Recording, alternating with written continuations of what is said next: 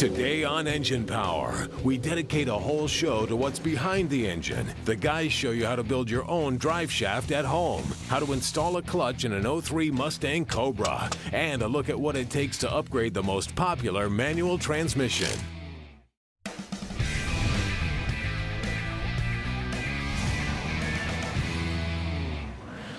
There's more to high performance than just cubic inches. Sure, it all starts in the engine bay, but without a way to get it to the ground, well, you're just standing still. Choosing the right transmission and its components could mean the difference between improved launches or bruised egos. But what gearbox will work best with my engine? What about a clutch, bell housing, and crossmember? Do I have to cut my floor?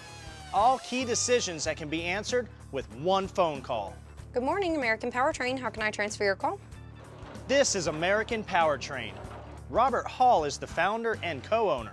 We can put a 5 or 6-speed gearbox in just about any classic muscle car. We're here in the warehouse where all of the building and pack out happens. FREDRICK is the CEO and lead developer. His team of sales technicians, production engineers, and material handlers are all enthusiasts whose job it is to talk torque. Thousands of transmissions and transmission-related parts are shipped from their Middle Tennessee headquarters worldwide. Gray, tell me what the single most important service that American PowerTrain offers. I think the cornerstone of our business has always been our ProFit transmission installation kits, Mike. Guy calls, gets everything he needs for a one-stop installation, right? Yeah, we want a guy to be able to take his tools out and in one weekend put a 5 or 6 speed in his car, be back on the road enjoying it. It all starts with manual gearboxes from Tremec Transmission. You'll find these in brand new Camaros, Corvettes, Vipers, and more, right off the assembly line. And for the aftermarket, American PowerTrain is an elite distributor, where they are stocked, awaiting the next phone call and custom application. Yeah, you should have gotten the mount. A typical phone call will go like, they know they want an overdrive transmission, they just won't know how to do it. We're going to sell you the transmission that's appropriate for your build, and a lot of customers who are calling, they don't know what they want. So they need somebody on the other end of the line that can tell them what the best steps are to take to build their car the way it should be. And beyond the gearbox, decisions like proper bell housing, pressure plate, speedo gear and cable, backup light harness, and the right crossmember are all offered up by expert techs. What we're doing now in this 67 Cougars, we're replacing the steel crossmember with an aluminum X-Factor crossmember. Gives you better ground clearance and better clearance for exhaust pipes. A lot of our transmissions go out of here modified on the outside. So if you have a Mustang or a Corvette or a Cuda, the transmission may start out the same transmission in the box, but when it goes out of here, it's very specific to your model. As the business grows, so do the applications, which is why American PowerTrain has dozens of classics in-house for R&D. And now more customers can take advantage of smooth shifts thanks to their relationship with Summit Racing Equipment.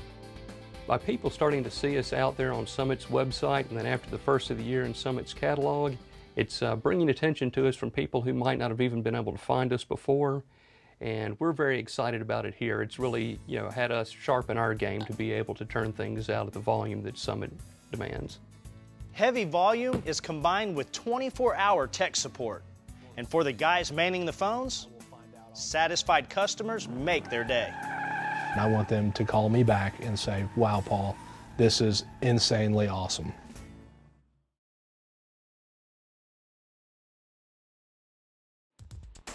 We're back at American PowerTrain, where the motto here is more gears equal more fun. That is certainly true for any of you guys restoring a classic muscle car, custom, or street rod. The 3- and 4-speed manual transmissions of the 60s and 70s just won't handle today's demands. Whether it be big power from modified LS crate engines, or the needed comfort and fuel economy that overdrive provides while cruising down the interstate. We've installed Tremec transmissions in our shops for years, from classic Mopars like this 74 Pro Touring Dodge Challenger, to our crazy over-the-top 570-horse Nissan backbreaker, or our off-the-charts Mazda V8 project. Two things in common from those builds are the gearboxes. and the installation systems from these guys. And when the transmissions come in from Tremec, this is where American Powertrain starts with them. Gray, tell me about this upgrade. Okay, well, what Josh is working on down here is a Tremec TKO. That has been our bread and butter 5-speed high-performance transmission for years. The transmission has been durable. It's rated for 600 foot-pounds of constant load, and it's been a great transmission for our customers. What we're seeing now is a lot of guys can now stroke a check for 800, 1,000 horsepower, lots and lots of torque. Some guys are simply putting in more power than these transmissions are rated for. So American Powertrain has come up with some upgrades that we can put in the transmission. We called it our Extreme series. But again, the TKO is such a durable transmission out of the box. There's only call for it at the upper end of what we're doing, which is very high-powered street and hobbyist drag racing. Gray, tell me what the differences are with these input shafts. Okay, well, as you can see here, this has kind of a dull gray finish. This is the original Tremec part. It's been heat treated. This part over here has been additionally rim polished and cryo hardened. When you cryo harden, you essentially take this part and freeze it, take it down to almost absolute zero, and bring it back up to temperature at a controlled rate. And what that does is it changes those compounds to a stronger compound. You get about 30% more strength out of the part. That 30% can make a big difference between failure and durability when you're talking big power. Very cool. It's almost a shame they go inside the case. It looks like a piece of jewelry. Yeah, they really come out looking nice, and they also perform very well. All right, there's obviously a difference in the synchros. Yep, we actually changed the synchros for our Extreme upgrade. This is actually the Tremec original synchro, and this one here is the upgraded part. You can see they essentially use the same metal, but on the inside of this one, you've got carbon fiber. The carbon fiber acts as a brake, so it slows everything down more quickly, helps the transmission synchronize better at high RPMs. In addition to that, this stuff will not wear at all. We also upgrade the fork pads. This mic is a slider. This locks into the fork. When this fork moves back and forth, when your hand moves the shifter, that's what changes the gears. The original fork pads on these things are a little bit loose, and they're made of plastic, so if you put a whole lot of abuse to them, you can actually break them and wear them down. So we actually replace those with a billet pad, and that slider will lock in with a lot more precision on a billet pad. So you get more range out of the fork. You don't get any wear, so these things will last practically forever. You don't have to change them.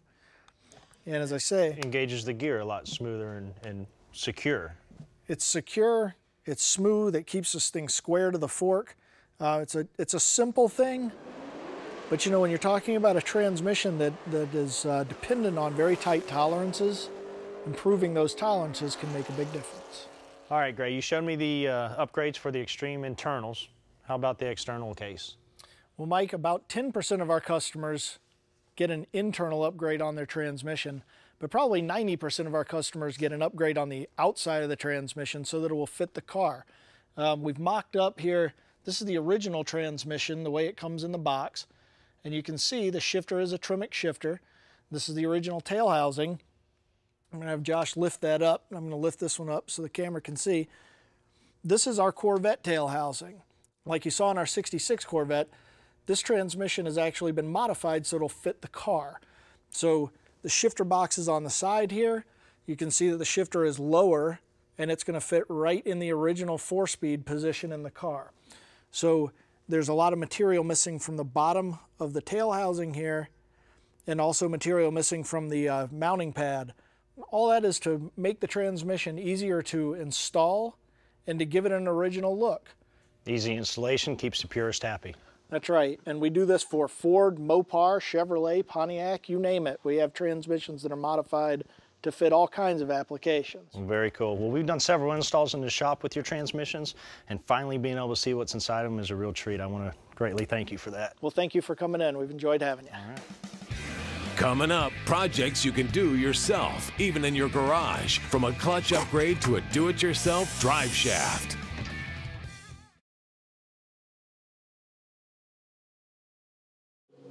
We're back at the shop and moving on with our drivetrain theme. Now this 03 COBRA was factory equipped with a Tremec T56 6-speed. Factory power was 390 from a supercharged 4.6-liter dual overhead cam V8. Now this one has a few upgrades and used to put 478 horsepower down at the tires. The only link between the power and that transmission is the clutch disc. Now the main reason for clutch failure is slippage. That causes excessive heat, removes material, and puts hot slick spots on the flywheel and the pressure plate. This Cobra still has the factory clutch in it. That's the reason the car used to put down that 478 horsepower. When the clutch slips, the power drops. 13,476 of the 03 models were produced. They were only available with the manual transmission, had independent rear suspension, and like all Mustang upgrades, are more than readily available. Here's a little tip to get started underneath. Place a few rags between the tips and the rear bumper cover so you don't damage or scratch it. The first thing to come off will be the X-pipe. 4 bolts at the rear flanges and 4 more at the manifolds. Are you hung back there? Nope, I'm just letting you lead. There we go. Unbolt the starter from the bell housing. Disconnect the clutch cable. And 4 bolts attach the drive shaft to the flange. With those out, the shaft goes too. With the trans jack underneath, the trans cross member can be unbolted from the subframe. This will allow better access to the trans harness and upper bell housing bolts. Once removed, slide the trans towards the rear of the car and lower it, making sure all the electrical connections are free. With all the clutch dust visible and a burnt smell, it's no surprise it shows all the signs of excessive slippage. Now it's glazed over better than your favorite donut, and you can see where the heat transferred from the steel friction surface to the aluminum housing. And the extreme hot spots lead to heat checking, which are actually cracks in the surface. So to avoid clutch chatter from an uneven resurface, we're swapping it out for this new Ford Racing replacement, along with an 11-inch Centerforce dual friction clutch. Now the disc uses a full facing on the pressure plate side for drivability and a long life. Now for positive engagement and holding power, a carbon composite puck style on the flywheel side. Now the pressure plate uses Centerforce's patented centrifugal weight system. As the RPMs increase, it pulls on these fingers, increasing the clamping load. With a new pilot bearing and Loctite on the ARP bolts, we can put the flywheel on the crank and torque the bolts to 70 foot-pounds. The disc goes up next and is held in place with the alignment tool. The last new part is the pressure plate. This next process is the most important. If you don't follow it, you pretty much wasted a bunch of money. The pressure plate needs to be tightened in small increments in a crisscross pattern. That will allow the mating surface to seat evenly on the disc, and when the pressure plate is cycled, it will keep an even clamping load. The rest of this Cobra goes back together the same way we pulled it apart.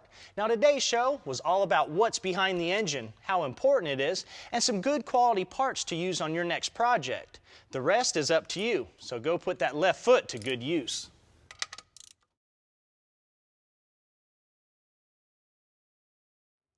When you're building an engine, you have to wait to get your pushrod's length until late in the build. Well, the same thing goes for a driveline. You have to have the engine, transmission, rear end, everything in before you can measure for your drive shaft's length. Now, a custom drive shaft can get pretty pricey, but if you're a do-it-yourselfer, check this out. Summit Racing now offers drive shaft kits. Now, this one came to us in a 55-inch length. It's a steel tube that's 3 inches in diameter. It already has the U-joint yoke welded on and the U-joint installed on one end. Now for the other end, they include a U-joint yoke, U-joint, and a slip yoke. Now ours is 27 spline in this case. Now you can get them with larger joints or slip yokes depending on what kit you order. Now this thing is cheap, it's easy, you can do it in your garage, and I'm gonna prove it. So here's my garage, here's my GMC truck project, and here we go. First, we want to take a measurement from the center of the U-joint cup on the rear end to the tail shaft housing. We got 45.5 inches. Subtract the next measurement, which is from the tail shaft housing to the end of the output shaft. We got 1 inch. Now subtract the measurement from the center of the U-joint cup to where the tube will seat, 1 3/4 inches. Finally, using the transfer case slip yoke, measure from the bottom of the splines to the center of the U-joint cup, 2 inches, and subtract that as well. Our total is 41 1/4. Measure from the center of the pre-installed cup to 41 1/4. Subtract 3/4 so the yoke has slip room on the tail shaft, and make your mark. I like to use a chop saw for straight cuts on tube rather than a bandsaw since the blade tends to walk. Using a level on the rear yoke, mark the top of the tube and align the supplied yoke to it. Tap it in till it seats. Using 2 V-blocks in a fixture, I can rotate the shaft as I weld it together. The next step is installing the U-joint using a vise and installing the retainer clips. Finally, the shaft can be test fit into the vehicle by slipping it into the transfer case and seating it in the rear yoke. Our length is spot on. Back in the day, there was a process used to balance drive shafts using these basic hose clamps, but it was a process that took a lot of time to get right. Nowadays, find a local drive shaft shop, have your drive shaft trued and balanced, and that'll ensure that your tail shaft bearing and seal have a long life due to lack of vibration. We're not done yet. Using Dupli-Color prep spray will get the shaft clean. Now, paint color is an option, but keep in mind, if you build your shaft for racing, you'll want to paint it white, so it's visual if it comes out on the track. We're using Dupli-Color's 500-degree engine enamel to paint ours. Now the color is cast coat iron, and I'll put 2 coats on and let it dry. This one tested within specs on a balancer, and my truck seems to like it as well. So you save some money and earn some bragging rights, because you did it yourself. Are you looking to improve the efficiency of building your next custom tubular set of headers? Well, ICENGINEWORKS has got you covered with their Tack weld clamp set. Now, these will actually simplify the fabrication process by eliminating the traditional welding support jig. Now, they're made of stainless steel and provide a precise rotational support to get those joints nice and tight. Now, they come in a 4-pack, and they have several different tube diameter sizes. And you can get your can of clamps for your next project at Summit Racing for just over $100. Schumacher Electric has a product on the market now that anybody who owns a vehicle should have in their trunk. It's called the Portable Power Station. Now, this thing will jump your battery off when it's low, inflates your car tire on the side of the road with the onboard high-pressure compressor. Now, it also has an inflator that you can inflate air mattresses with. Now, it can power all types of different components with the 120-volt plug-ins or the 12-volt power outlets. Now, this thing also has other features like an onboard work light and USB port. Now, it's powered by an AGM lead-acid battery that can be charged with the supplied wall charger or by plugging into the power port in your vehicle. The cost, right at $120. Do you like to make up your own plug wires or do your own automotive wiring? Well, if you're looking for a tool that'll help save you time and give you better results, this is it. It's PERTRONIX Performance Quick Change Ratchet and Crimping Tool. That's right, no more tools to change out the crimping dies. They just simply slide into place. If you want to change them, you just pull them out. Now, the dies are made of zinc-plated chromoly, and the body itself has a non-slip grip for ease of use. Now, the best thing is Summit Racing's got them in stock for $105. Now, that's all the time we got for today. We'll see you next time.